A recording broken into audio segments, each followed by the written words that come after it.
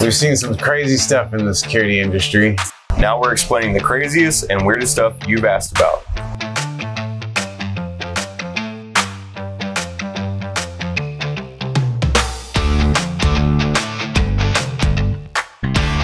A level 3 holster, you gotta push the strap forward, push a button on the side, and then draw your weapon. There's no way you can do that upside down, even with her left hand. Everybody makes mistakes, but this is just...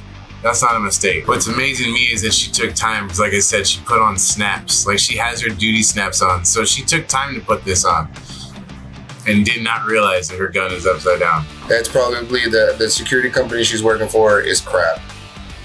They probably don't have supervisors who come and, you know, do inspections. So what could happen if she's like confronted with a person? Oh, she'll never get that out. As a matter of fact, it makes it easier for the person to reach and take her gun. If they go down to the ground, they have a better chance of getting that from her than she does drawing it. Because it's literally facing out.